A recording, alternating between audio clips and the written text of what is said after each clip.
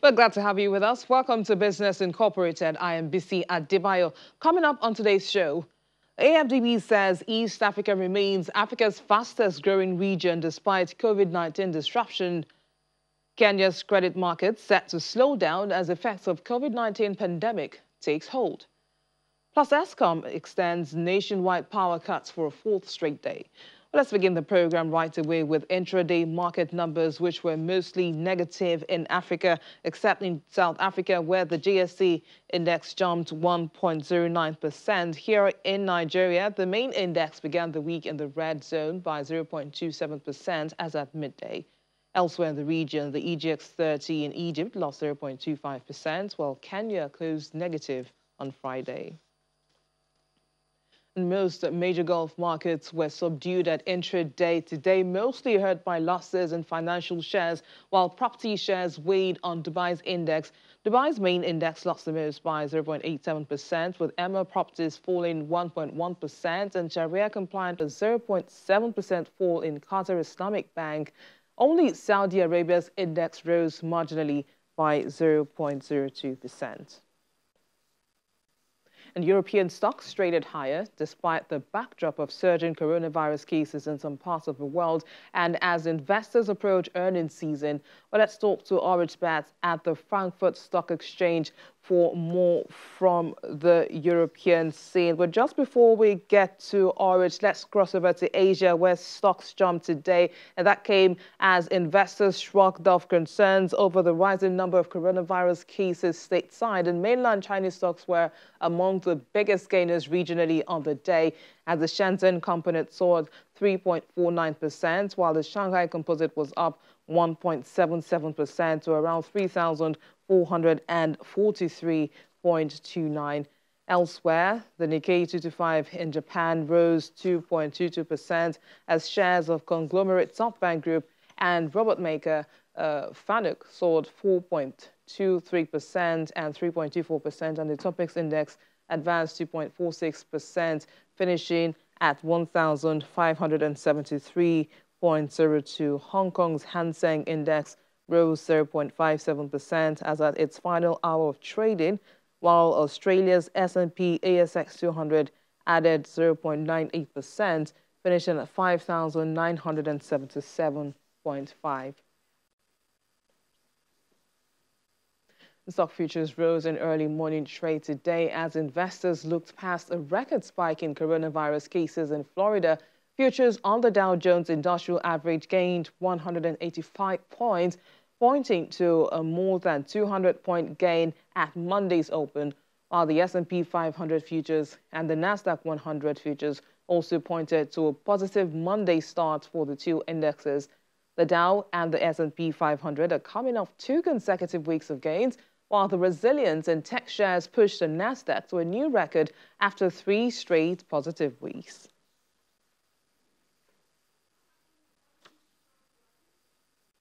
Let's take a quick trip now to London, where Juliana Olayinka is standing by to tell us more about what's driving the markets this afternoon. Good afternoon, Juliana. A research from the Institute of Directors shows that only 1 in 4 companies are prepared for Britain's full departure from the European Union in 5 months due to lack of clarity on rules. Does this truly reflect the true position of many companies in the UK regarding Brexit?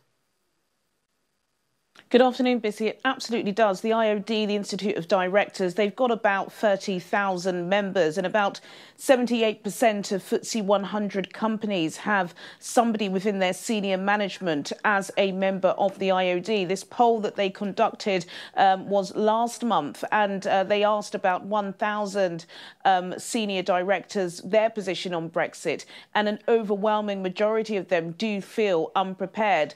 Britain officially left the EU on the 31st of January, but due to the transitional period, nothing much has changed. But of course, there will be changes at the end of the year, and that was made abundantly clear last month when Downing Street said they will not be extending the transition period beyond December the 31st, 2020. So businesses have to get ready, and they don't feel as if they are ready. There has been a new initiative launched by the government, which has been chaired by Cabinet Minister Michael Gove. He's a very senior cabinet minister in charge of Brexit within Britain. And that new change is called the UK's New Start, Let's Get Going, and that's aimed at British citizens who want to travel to the EU in January. That's also aimed at businesses that import and export, and so forth. So there is a new campaign that's going out on radio, TV, and billboards across Britain, so people will be seeing it. It's also interesting and worth noting that the IOD, when they spoke to the senior managements at a FTSE 100 level, they said that they've been more focused on COVID-19, which is why a lot of individuals and businesses have kind of put Brexit under the rug. But as it has been doing for the past 4 years, it's surely going to be coming up again because, of course, the deadline is ever near. All right. Now, the chief executive of BT, Philip Johnson, is warning of outages and security risk if the UK ditches Huawei, saying it will be impossible to strip the global ICT provider out of the UK telecoms within 10 years. Of course, we know that his comments follow suggestions that a decision is due to be made public by the Culture Secretary on Tuesday over the future of Huawei in the UK. What else do we need to know about this whole issue? Well, it's a major issue. It's a major story, not just affecting Britain, of course, but across the world. And we are going to be expecting an announcement from the Prime Minister, actually, Boris Johnson, tomorrow after he conducts a national security briefing. And what we're expecting is that there will be a massive U-turn and that the Prime Minister will say that he no longer will be permitting Huawei to have any sort of role in building Britain's 5G network. It was only January that the Prime Minister, after pretty, increasing pressure from the US President Donald Trump, as well as the other Five Eyes network, which includes Canada, New Zealand, Australia and America. None of them are happy with Britain's initial decision to allow Huawei to build about 34% of the component of the infrastructure. But since then, of course, COVID-19 has happened. We've got those new national security laws in Hong Kong, which Britain feel particularly breathed over. And the relationship between China and Britain is very, very strained. Now, we do already know that Huawei have told Britain that there will be severe consequences if indeed they do decide to pull the relationship. And we did hear, as you said, from BT's chief exec. He was giving an interview with BBC Radio 4, and he said that the Huawei has been in the telecoms infrastructure for about 2 decades and is a big supplier to BT and any other UK telecom industry. He said it's all about timing and balance, and that if Huawei was to be pulled for the UK, it would take at least 10 years for them to pull each component out. So Philip obviously stressing just how crucial their role has been and how intricate it will be to try and remove them. But over the weekend, we also heard from MI6 former chief Sir Richard Dearblue, who said that Huawei is a capability in the bank for China if indeed they need to use it. So we've had the head of MI6 stressing that, Huawei is an intimate part of China's national security. And if indeed Britain did go ahead and allowed them to build 5G, then it would be a security risk, which, of course, is what Donald Trump has been saying to Prime Minister Boris Johnson all along. So are we getting any reactions from the markets now? Tell us how the numbers are shaping up at intraday. Well, it's been a pretty positive day for the FTSE, even though, of course, coronavirus is never far behind the trader's mind. At intraday, the All Share is up 0.86%, the FTSE 100 is up 0.86%, and the FTSE 250 is up by 0.84%. It's worth mentioning that on the FTSE 250, G4S, the security service provider, their shares rose 12% at early trading because they've re-announced their profit guidelines. In currencies, the pound is down on the US dollar by 0.18%, down on the euro by 0.41%, and down on the Japanese yen by 0.03%. I think I mentioned it earlier to Chimi Bissy, but we've got a big week coming up in UK data. We've got GDP figures for May coming out tomorrow, which is going to be very, very interesting, considering all the pretty dire reports we've had from the OECD and other data analytics looking at Britain's economy. We've also got inflation figures and unemployment figures. So it's going to be an interesting week for the government. Absolutely, Juliana, and we'll look forward to you bringing us the details of those data. We'll see you tomorrow. Thank you. All right, let's turn now to Europe, where Ulrich Batz is ready for us at the Frankfurt Stock Exchange to tell us what's driving today's markets. Good afternoon, Ulrich. So the markets in Europe are starting off the week in a surprisingly upbeat mode. Risks are being ignored. Why is that? Well, they're ignoring the risks. One of the reasons is that the markets are looking eagerly forward to quarterly results that are rolling in. Already last week, SAP, the German software maker, the most expensive share here in the European market, surprised investors with surprisingly good results. And now people are hoping that the same will be true of American companies, which will start reporting this week. Tomorrow, we have three big banks, Citigroup, JP Morgan Chase, and Wells Fargo. JP Morgan, arguably the world's most profitable bank. And people are looking for pleasant surprises. Now, they know that these banks have challenges. They know that other companies have challenges, but especially in the corona times. But they're hoping that the results that they see will be better than the guidance that they received so far. And I think the hope that there's something more, that something is improving, is what's driving the markets here, of course, along with all that fiscal and central bank stimulus that we're seeing and hopes of progress on the virus.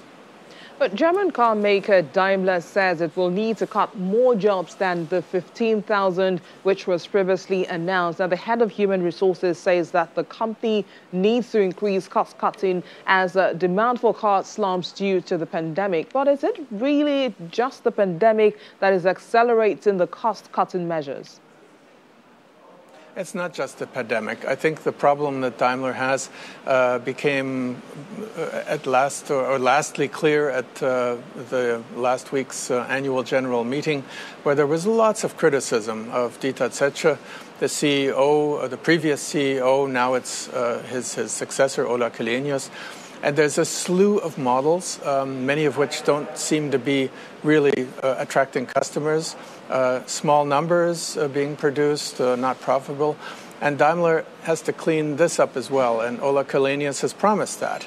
He says that he's going to look at the model mix and Daimler is going to improve in that vein.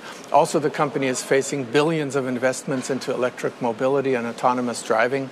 And the company just needs to cut costs wherever it can, the new CEO says, and it looks like he's quite decided on doing that. All right, just before I let you go, Ulrich, because it doesn't look like a very good day for the connection, but the EU chieftains will meet for a summit at the end of the week, and foremost on the agenda is a substantial financial package to help the EU get back on track and overcome the economic devastation of the coronavirus. How important is this for the sentiment in the markets? I think it's very important, especially for Europe, but I think not only for Europe. The numbers are huge. 750 billion is the number that's been put into the window, 500 billion euros in grants to member states and 250 billion in loans, but it's not a done deal yet. And that's why traders are looking so carefully at it. Today, Angela Merkel with a visit by the Italian PM, tomorrow the Spanish PM comes to visit in order to have pre-summit talks, very important ones. It's controversial, not least because there are those frugal four countries which think doing too much or doing such a lot of money without preconditions is unwise. So people are looking forward to this summit, wanting to know how much is Europe willing to commit, how cohesive is Europe, basically what kind of an economic, political and cultural future does it have. Thank you, Ulrich. We'll hope for a better connection tomorrow. Do enjoy the rest of your day. When we return in just a moment, we'll talk about how the death of Côte d'Ivoire's Prime Minister will impact the country's economy. Do stay with us.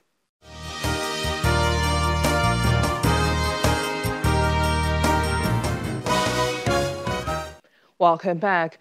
The death of Cote d'Ivoire's Prime Minister Amadou Coulibaly last week has significantly altered the political scene ahead of the elections this year, creating more uncertainty for businesses. The West African country is already reeling from lost jobs and lost businesses, with many people struggling to keep food on the table and often falling back into extreme poverty they had left behind due to the COVID-19 pandemic.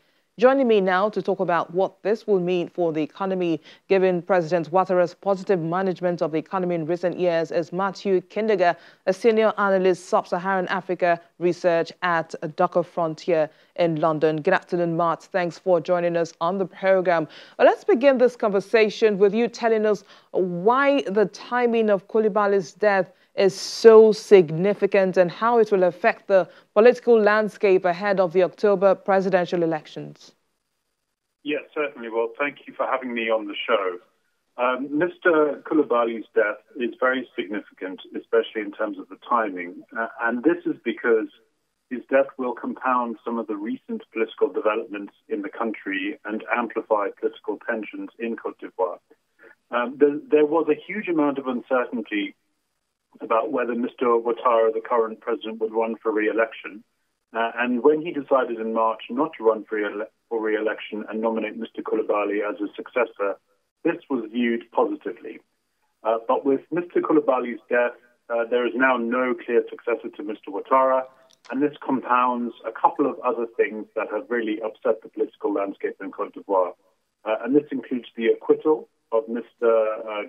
Gbagbo, who was the former president of Cote d'Ivoire and a very divisive figure, and also the conviction in absentia of Mr. Ouattara's former ally and presidential candidate, Guillaume Soro, of embezzlement. So both these factors are very significant, or all three of these factors are very significant political developments, and they do contribute to a polarization of the political landscape this year.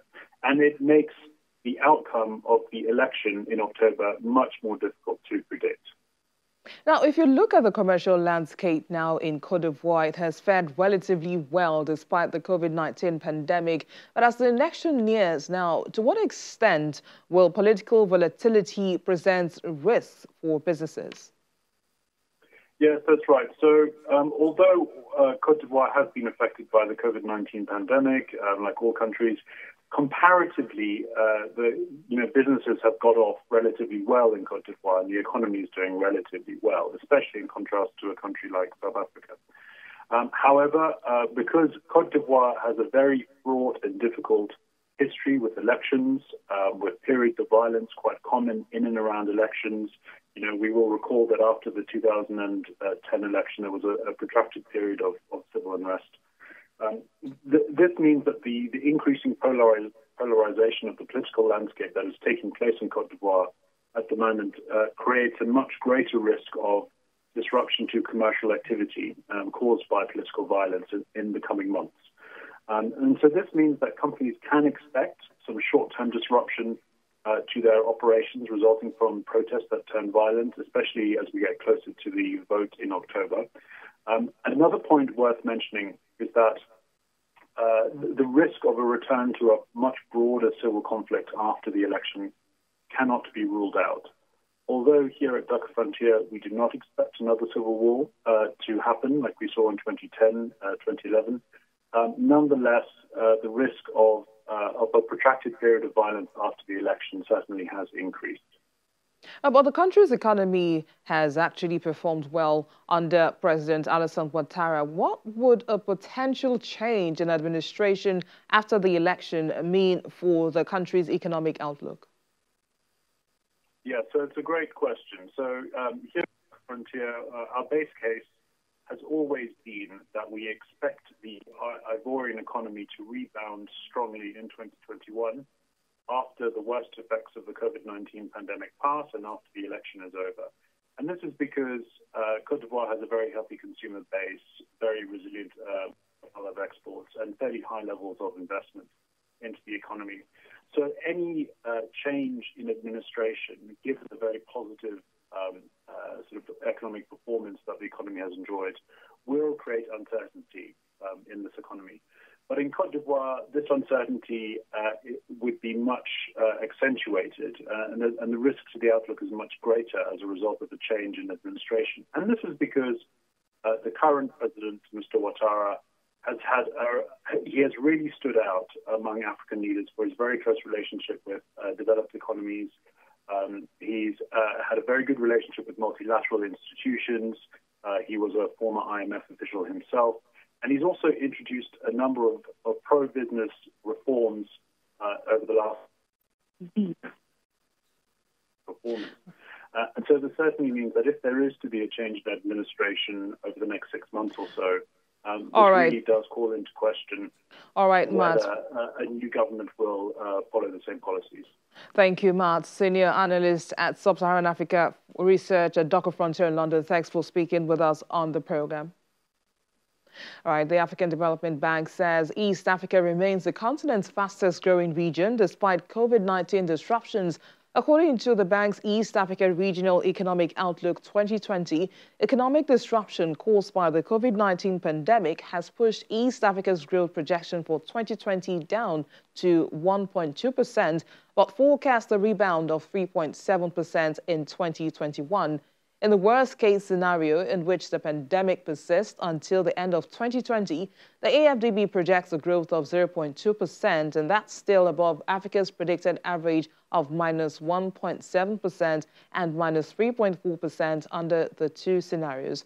Prior to the COVID-19 pandemic, the region's economic growth was projected at more than 5%, well above the continent's average of 3.3% and global average of 2.9%. However, COVID-19-induced shocks and the locust invasion have contributed to job losses, increased humanitarian needs, and will aggravate poverty and income inequality.